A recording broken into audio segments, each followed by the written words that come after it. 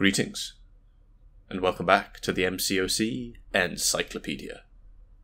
Today we have the final episode of the new 7 Stars Showcase with Punisher 2099. 6-star rank 5 Ascended is roughly the same as 7-star rank 2, it's a little bit weaker, but that is what we'll be looking at today. My Punisher is awakened, and he does like to be awakened. It lets him start the fight with extra battery, which we'll see soon is quite important, but Sig 1 is absolutely fine. Anything after that is just a nice to have, and really not very important. And with that, let's jump in. So, for the 6th and final time, here we are against Realm of Legends Winter Soldier. Our Punisher 2099, as you can see, is just building up his battery, which is the grey icon that's about to turn orange, and that is his most important mechanic, because right now, look at Winter Soldier's power bar. He is gaining so little power every time we hit him, and that is Punisher's absolute strength. The battery has other uses. It gives him that big armor break, it gives him extra damage, and actually, you can see once he gets going, the damage is very, very good. 17k crit mediums, but it's taken 40 hits before Winter Soldier crossed a bar of power. That special one is the only special one you're going to see out of Winter Soldier in this entire fight. Just look how slowly that power bar goes up. And I'm not running the Collar Tech Mastery either. That special 2 had about 60k overkill, so for a control-based champion to do 46 seconds, that's impressive. Here we are in 8.1.1, and we're going up against this fairly chunky looking Mojo. Our battery's just filling up, and there we go, now it's up, and look at how little power Mojo's getting. He will cross a bar because I hit him before we started, but, this is Act 8, so we can do this. Brrr, and pop. 111k non-crit from a control-based champion. Here we are at 8.1.6. It's going to be pretty similar, but we should note against this Doctor Strange that Ronan's sort of power control, if you can call it that, only affects him hitting the opponent. Doctor Strange has natural power gain, and that has nothing to do with Punisher at all.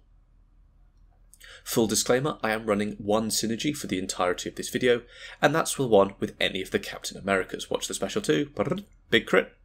Nope, 62k.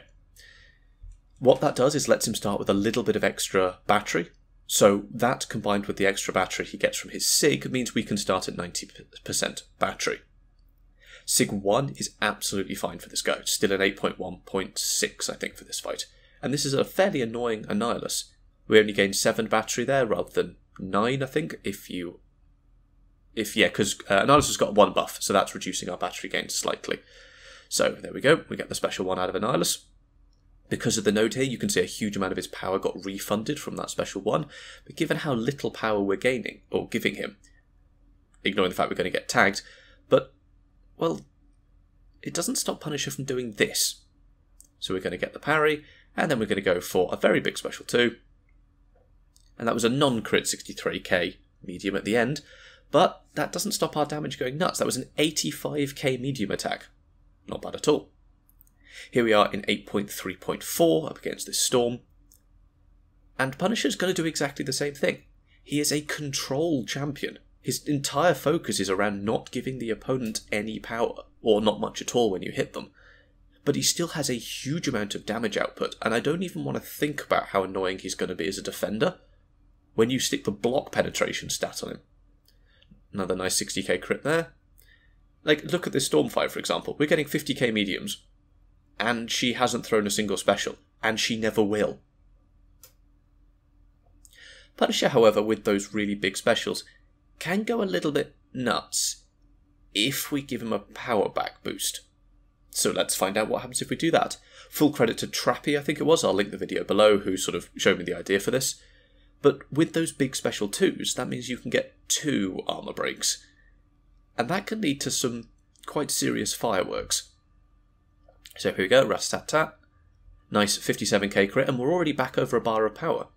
Notice that Winter Soldier's only been given 1.5 bars of power throughout this whole fight, though they still gain normal power from strikers. We go straight back in for our special 2, and that was 550,000 health, down without them throwing a special attack, in 35 seconds. Really not bad at all. Now, Punisher's control is really important when they have an annoying node or something which is triggered on their special attacks. Here, this Diablo has Footloose, which means he's going to go unstoppable and have a 25% evade chance, and I think they go stun immune as well because of another node, every time he throws a special attack. But if he never throws a special attack, we don't have to worry about that. Now, I've thrown this after the Winter Soldier with Powerbacks because the Powerback was still on for this. You can see our power's going to go up, but actually it doesn't make a huge amount of difference. We would have needed to gain about 1 and a bit bars of power, and you can see that we'll fill right back up to almost max power. So it would have been a little bit closer, but we would have been able to do it, no problem at all. And for this entire fight, Diablo never threw a special attack, so no Footloose. And it was still a pretty quick fight at that. So, there we have it. A quick introduction to Punisher 2099. Excellent damage, and really potent power control just by not giving him any power, which can be boosted further with Collar Tech. After Venompool, he's probably my number 2 pick, and who I will be looking for from the Crucible Crystals. Coming soon, I will be releasing my thoughts and rewards opening from 100% the Crucible, and I will also be releasing some path guides once I've sort of got all the resources together that I need for that. There's a lot of fights, so a lot to go over, so I need to make sure we're fully organised before going in. If you have any questions, please do leave them down below, and consider joining the Discord server. A great place to get specific advice, make suggestions for future video topics, and, while I'm awake, I do my best to be there as much as possible. Thank you, and I will see you next time.